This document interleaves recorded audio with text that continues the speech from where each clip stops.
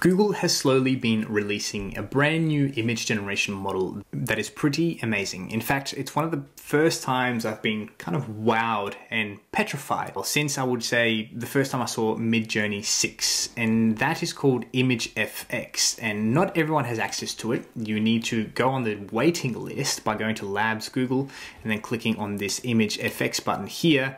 You sign up and you'll get an email when they tell you, well, you've got access to try ImageFX. They've got a lot of things that they're about to release, by the way. VideoFX, which is creating videos from a prompt that looks incredibly high quality. But at the moment, the ImageFX produces images like this. And to be honest, if I didn't generate this myself, I wouldn't be able to tell that this was a fake image. There's a few reasons for that. One, the hair quality is unreal, but two, I try this same prompt many times with different image generation models. And the one thing that even Midjourney gets wrong all the time is yerba mate. This is a tea that we drink in Chile, in Argentina, and other parts of South America. And I find that this specific tea, that is this one here, if I Google it, for example, it needs to be drunk with this specific gourd. And all the time, all the image generation models up until now get this incredibly wrong. It's either just a tea or whatever. So the specificity of this image generation model is, for me, quite incredible. Not only is the hair detail incredible, I think, but even with another one, the snow quality, I think, is incredible. The details is unreal.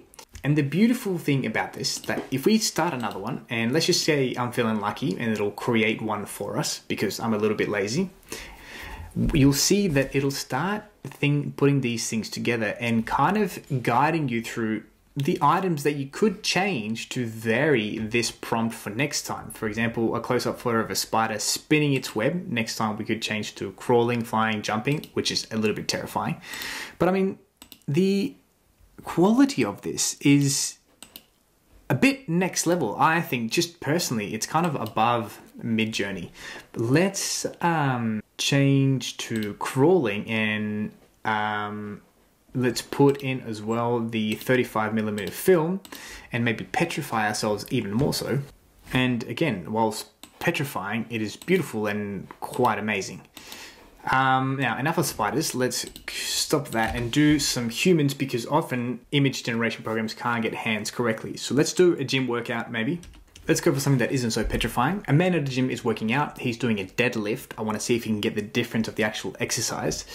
He seems to be putting a lot of effort. We can see that he's sweating a lot, and the image is focusing on the details of his skin. The weights on the bar are red.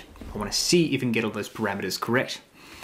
And again, if we keep an eye on this prompt right here, I really like the user experience of it, because it kind of already incentivizes you to, like, hey, try this again, but maybe change these things. And personally, for me, it's a much nicer user experience than it is when you're using Midjourney. Now, for the most part, this didn't get everything correctly, but we can see the close-up of his skin here. That looks quite right. And this guy definitely is doing a deadlift. Not doing a deadlift here. Well, could be doing a deadlift. It's just another one above here. I've done another one here that seems to be working a lot better, and it's quite amazing because I stuffed up the prompt, but it still understood what to do. A woman working out, there's a woman working out in a gym. They're doing squats. We can see green weights in a plates on the bar. The man seems to be sweating a lot, so I understood that there were two people and putting a lot of efforts whilst lifting the bar. So it's put the woman and the man, two people with green weights, and we can see, in fact, the man's putting a lot of effort while he's sweating. Quite amazing. You can lock and unlock the seed of it, but I think I've reached my limit because it's not having a good time.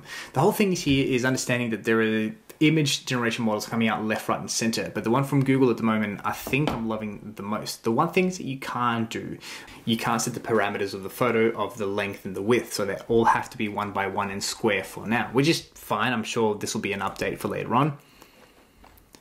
And you can also edit the image. So for example, here we can try and see if we can change the plate to a red plate.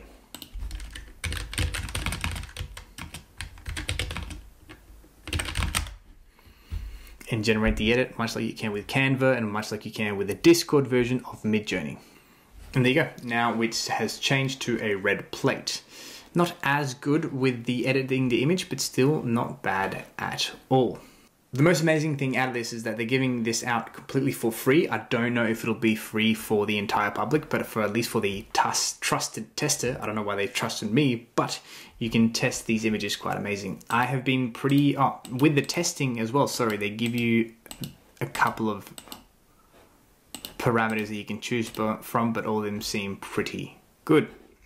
This is from Google Labs, labs.google. I would suggest you check it out. They've got some cool applications that you can start using today, like the Notebook LM. I've done a video on that.